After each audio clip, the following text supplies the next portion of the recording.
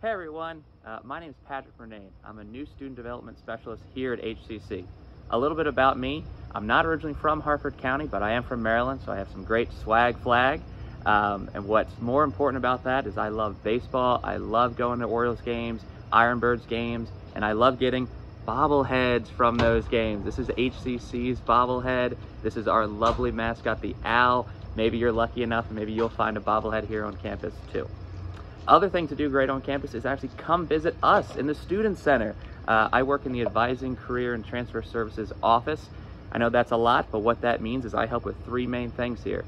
That is academic advising, make sure you're choosing the right major and the right classes, helping you find a career in Harford County or in the great state of Maryland, and transferring to a four-year school if that's your intent after HCC.